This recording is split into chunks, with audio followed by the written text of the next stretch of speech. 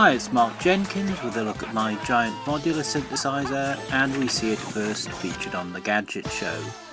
I went off to meet electronic music guru Mark Jenkins. He produced the world's first album created exclusively on an iPad, and I hoped he'd be able to help me choose the right tablet for the job. I've brought along 3 of the big players in the tablet market here. I could even sing on it. You can sing into the iPad, yes. I'm not going to. The GarageBand app on my iPad 2 was filling me with confidence. I've got a chance. I've got a chance! This is the giant modular synthesizer system known as the Monster, and I'm just going to show you in a bit more detail all the sections. We start at the top left.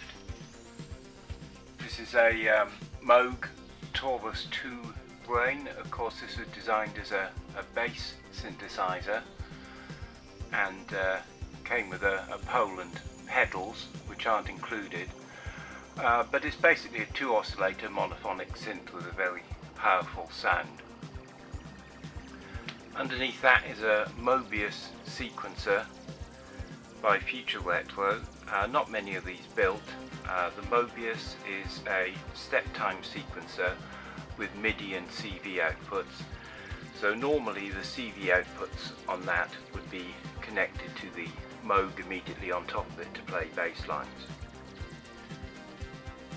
Underneath that is a 48-hole patchbay, and that can be used to patch voltages or audio signals anywhere you want. And underneath that is a Nobels MX42 4-channel mixer, which mixes all the modules on this left-hand side of the system together. Next, a Korg MS2000, which of course is a very powerful 4-note polyphonic MIDI synthesizer with its own sequencers and arpeggiators built in. And underneath that, the Revolution 309 Groove-X Klaus Schulze limited edition. This is the 309 Revolution drum machine and sequencer with a different sound set and different patterns, and of course this black finish to match the rest of the system. Not many of those built either. Underneath this is the sound generating section of a Roland SH3a. The keyboard has been taken off, so that's a very powerful abstract sound creator. There's a couple of different types of glissando and arpeggiation on it, so you can set that up to make sounds a little bit similar to the abstract noises of the EMS Synthy, and that's its main job in this system.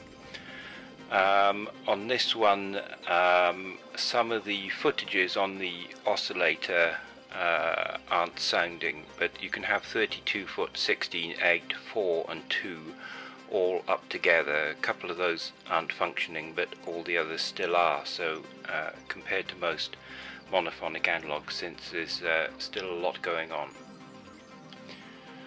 Moving to the center section at the top,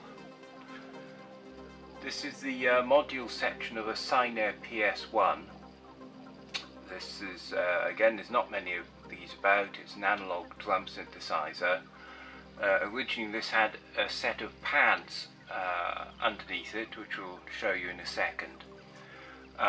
This isn't completely functional. The power transformer has been taken out, apparently in somebody's attempt to change it from US to UK voltage, which was never finished. And it appears that the knob caps are taken off. So that's mainly there for cosmetic purposes at the moment, to finish the line of top modules. But that should be possible to make that work with a bit of attention. It needs a power transformer fitted inside, and then you should have very powerful and flexible analog percussion sounds. More percussion sounds under that. This is the Altsound DS2 by a Japanese company called Pro Muzer, and each of these is a 2-channel analog percussion synthesizer. Again, these came with pads, which we'll see in a second, but they have trigger inputs on the back, so you play them from any trigger source. So in there's 4 completely independent analog percussion sounds. Next we come to the center of the system. This is a Delta Music Reseach studio system, and this is a highly flexible and compact modular analog synth. Actually it looks as if it's in modules, but these modules do not come out independently. They're all together on the same faceplate. The patching is by banana jacks, and there's plenty of banana jacks supplied, and there's a color coding there of black and white jacks to help you do your patching. Now this system's unusual because it has 4 oscillators, fully analog of course, but they can be configured to play polyphonically. So while it's an analog modular system, it can actually be a polyphonic system because there's 4 oscillators, 4 envelopes and 4 filters. And I'll show you in a second a couple of options for playing that. Just going down that in a bit more detail. Firstly there's a double LFO, then there's 3 VCOs, 2 mixers, 2 filters, 2 VCAs, and on the bottom line another 2 VCAs, 2 envelopes and another 2 envelopes with attenuators and multiples in between them, more attenuators and multiples,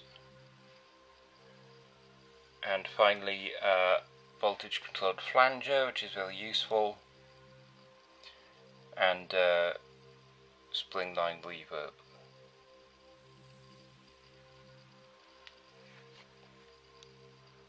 Looking over to the right hand side we have another Moog Taurus II brain, again a very powerful bass synthesizer, and underneath that a Quasimidi Polymorph. That's a polyphonic, highly programmable synthesizer and step sequencer which can make very complex patterns and tunes by itself.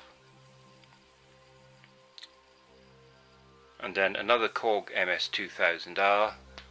Again, this has built-in arpeggios and sequences, so that can play by itself, or you can link in all the MIDI inputs of all these modules to the same clock and clock them all together.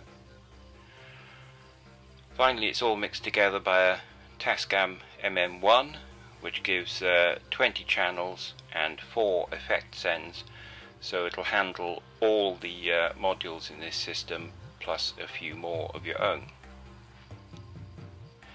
It all sits on Roland MKB300 MIDI keyboard controller, which is splittable, 76 note MIDI keyboard. And again, you patch the MIDI out of that into any modules that you wish to play, or you can play the modules from another MIDI source.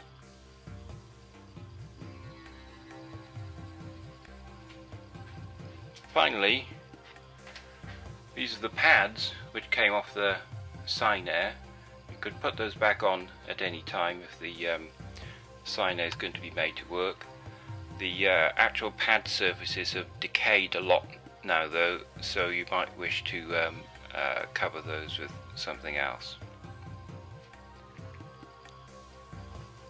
This is the original keyboard which comes with the Delta Music Reseach system. This is a microprocessor controlled 4-note polyphonic keyboard. So again, that will send 4 control voltages to play the system polyphonically. But that's included as a spare because using the MKB300 the whole system sits on is a bit more practical at the moment. Finally, there's a couple of bits and pieces. These are the optional wooden end cheeks for the Mobius should you want to take it out and mount that back again. These are the lids for the Ultrasound DS2s, and they have built-in small pads on them with the piezo pickup, so if you wanted to take the Ultrasounds out and put these lids back on, you can play them as a percussion synthesizer. One of them is complete, the other one is lacking the pads and one of the piezo pickups, but it should be possible to build something to substitute. And finally a box full of banana cords and plugs for the Delta Music Research system. So that is the monster and all its spare bits and pieces. Hope you enjoyed looking at it.